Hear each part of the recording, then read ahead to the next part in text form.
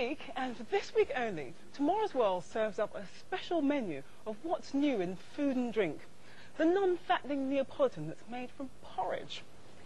How the power of lightning can be harnessed to cook crispy bacon. The strange glass dish, the prime lean bacon, and the lightning.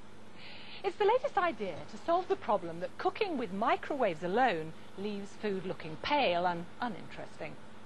The bright glow inside is plasma, the same thing as a flash of lightning in the sky, and also the lightning in this globe. The gas inside is at a very low pressure, which allows a small microwave source to literally tear the atoms apart. When the atoms reform, you get light and heat. Now, in this case, you get more light than heat. Inside our microwave, there's more heat than light. In fact, it could reach over 1,000 degrees Celsius, and that's because the microwaves are far more powerful, and inside those tubes, you can see there, the mix of gas is very different. So, let's have a look and see how it's doing. Sizzling, crispy bacon.